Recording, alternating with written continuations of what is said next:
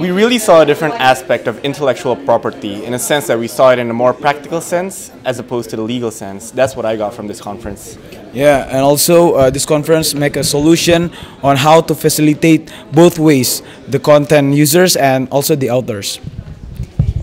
It was a great learning experience for us because it was we were able to get a lot of great insights and information that's firsthand on the various different industries on how the intellectual property will be dealing with this evolving digital environment. And I got how the internet and global digital change our cultural and our way of life on music, movies, and something.